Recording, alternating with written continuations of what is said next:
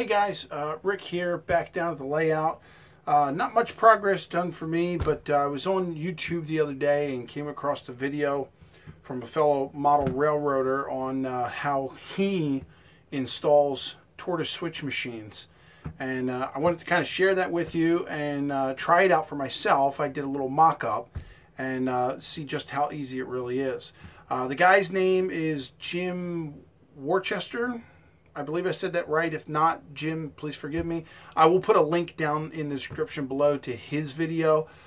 He only has a couple videos out there, a couple on JMRI, and then this one on his tortoise.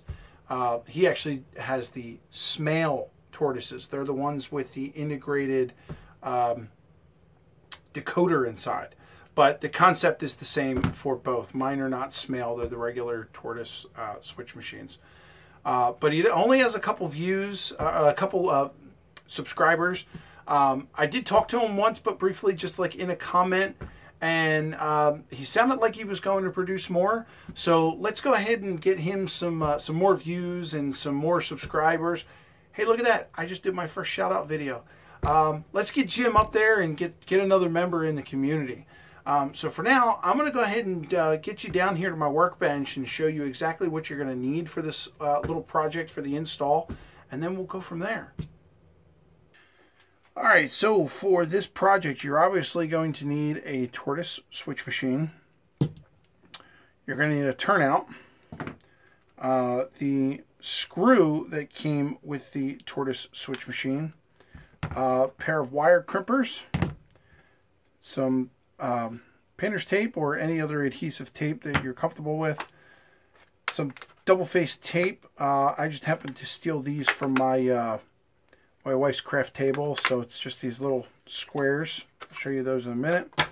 You're going to need these, there you go, terminal clips. And for this project, I'm also using a piece of piano wire. This wire I got on Amazon from a company called Precision Metals. Not sure if you can see with the glare, but it is 0.032 music wire that comes out to 0.81 millimeters. All right, so let's do a little bit of prep work, and then I'll take you over to my little mock-up. So first thing you want to do on the top of your tortoise is put your double-faced tape. Again, mine just happened to be squares, but you could put a whole block piece on there, whatever it may take. Hang on to that. The other thing that you're going to do is take your music wire, take one of these little wire terminals, and you're going to crimp that on the end of one. Make sure it's nice and tight. There you go. And that's actually it for the prep work. Let me take you over to my mock-up. Alright, so here I just put together an old piece of track and a couple 2x3s so you can get both an under view and a side view of what's going on here. Just to give you a quick note, so imagine for a moment that this was your layout. I've already drilled a hole right here for where my turnout is going to go. Very simply, the painter's tape, what you want to do is align your points in the center and then tape them down so they don't move. But make sure that you're I would imagine, I'm assuming at this point that your track is already in place. Your turnout is all either glued or pinned down. Mine's not because it's just a mock-up. So I've taped my points in place so that the points are dead center. Neither one of the rail is touching on either side. And imagine if you were on your layout. Now I've got bench work under here, so this isn't going to be completely accurate. But if you were working with the smaller rods that come with your tortoise, what do you think is going to happen when you put your rod through your turnout, and then you're underneath and you're trying to put your tortoise up and you let go. Well, the whole thing comes down. That's the point of having the wire terminal up here. So when you let go, it stays put. It's not going to come through your turnout.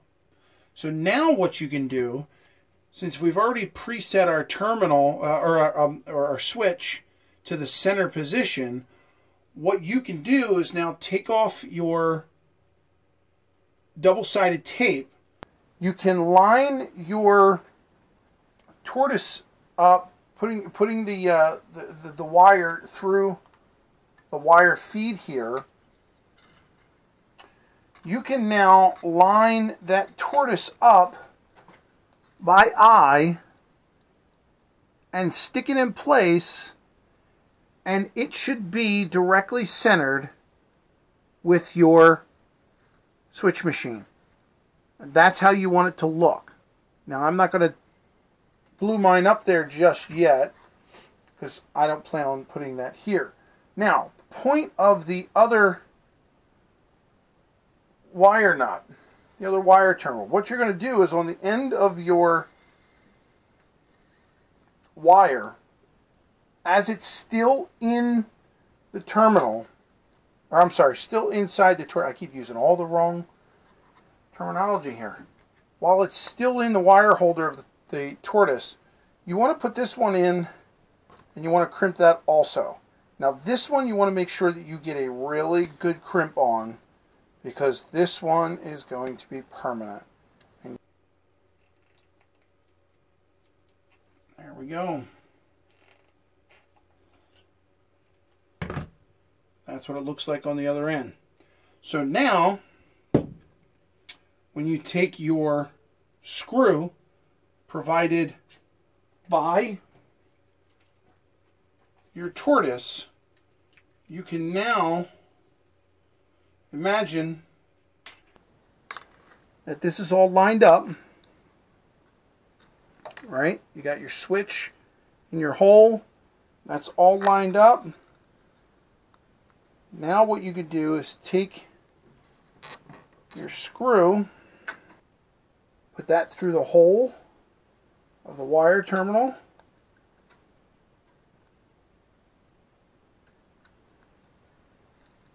and feed that right into your tortoise,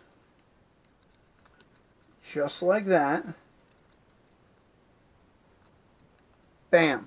No bending, no setting the wire in the right configuration. You don't have to use that template. It's lined up just like that, and your tortoise is straight in your hole. Your wire above is still lined up. Your points are still centered. And now, all right, I'm going to drop the tortoise here because I'm not using it. Now, when you come back up to the top of the layout, you've got your tortoise under there. It's in place. All you have to do is trim off this wire, and then you can reuse that for another day. All right, guys, I hope that all made sense. I know it's kind of a makeshift setup, but wanted to give you an idea of how awesome I thought it was. I wish I would have known that or thought of that before I decided to do 18 tortoises on my layout. So yeah, hopefully that if you're in the process of making your layout or putting in points or setting up, changing out to tortoise switch machines, I hope you try this out and I hope it works. If it does, awesome. Pass the knowledge on. Let's keep the community going. And as always, rail riders, let's ride these rails together. See ya.